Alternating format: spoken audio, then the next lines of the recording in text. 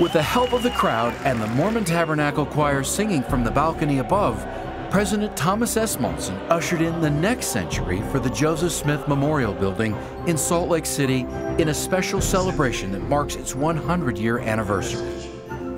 Happy birthday to the grand old lady, the Hotel Utah in Salt Lake City, Utah.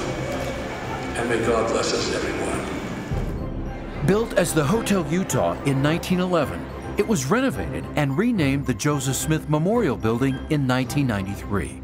To commemorate its 100th birthday on June 9th, people celebrated wearing apparel from the time, while the lobby itself continues to house displays that hearken to the building's earlier days.